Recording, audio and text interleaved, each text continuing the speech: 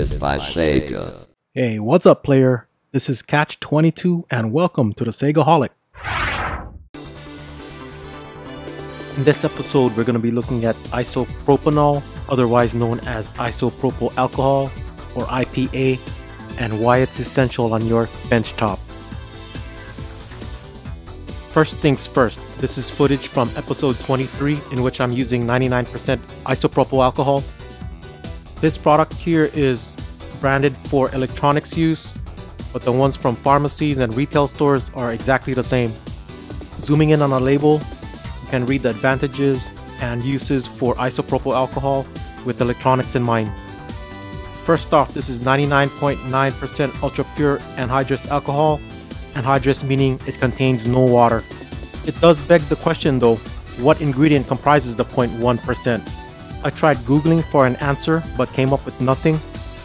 Anyways, an advantage of it not having water is because water dries and leaves behind residue. So this would be the best solution for cleaning laser lenses on laser pickups. Next off, IPA is plastic safe, so it's great for cleaning the shells of your consoles or even the controllers. Just be careful when cleaning around or on the logos that's printed on the consoles. For example, I wiped the logo from my NES that's on the door hinge right off. That being said, I've had no other issues with any other consoles. This, in combination with the magic eraser, is great for taking off even the most stubborn stains, including permanent markers on textured surfaces. Next off, it has a moderate evaporation rate, which is important because you have peace of mind when cleaning components that when you turn on power, the liquid is not shorting anything. And further, like I mentioned earlier, it leaves zero residue. And best of all, this is friendly to our environment.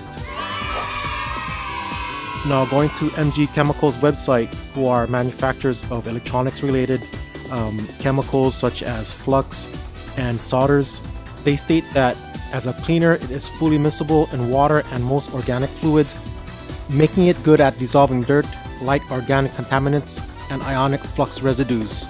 Since the 824 is highly anhydrous and hygroscopic, it readily scavenges water off surfaces, trapping the water in the IPA solution as an azeotropic mixture. This helps to dehumidify surfaces. Further, since the 824 is safe for most plastics, seals, ceramics, and printed circuit board components, it is used heavily in the electronics industry. It is great for cleaning screens, stencils, fiber optics, cables, keypads, printed circuit board components, or electrical contacts and connectors. It is also used to clean oxides and grime on audio or video tape heads. It effectively removes light grease, oils, and flux without adding additional residues to contacts, relays, and circuit board connectors. It is quick drying relative to water.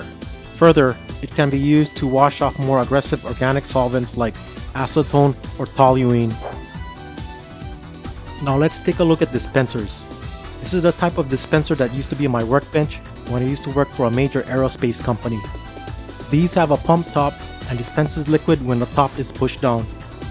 The bottle is made out of ESD-safe plastic material. This particular bottle is made by Menda, and you can head over to the Menda website to take a look at their full line of ESD-safe dispensers.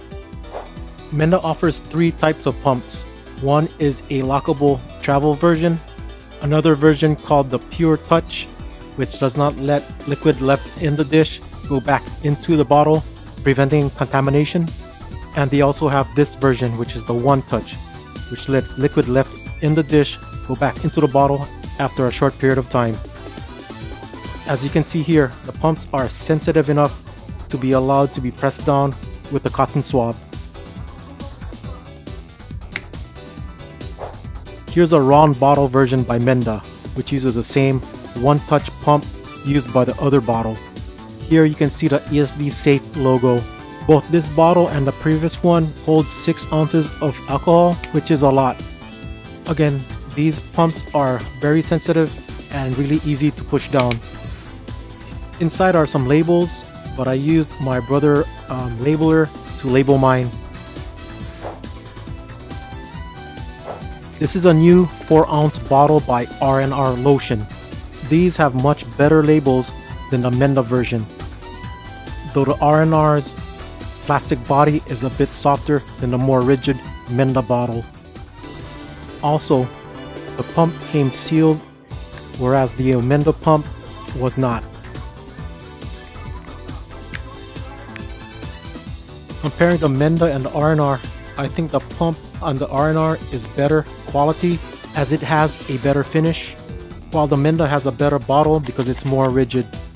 As far as ease of pressing, both are fairly the same, and as you can see here, this one also can be pressed down easily with a cotton swab. The pump used here is their purity pump, which prevents liquid left in the dish from going back into the bottle, preventing contamination.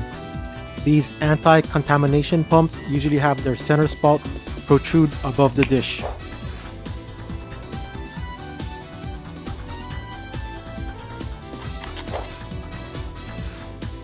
Here's a comparison in size between the 4-ounce R&R Lotion dispenser and the 6-ounce Menda dispenser. And here we compare both pump assemblies. The R&R has a fatter tube and is better finished.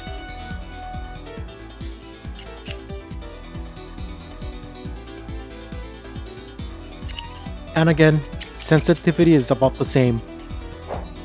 Here's the R&R Lotion website where you can check out their other products like their ASD safe flux dispensers.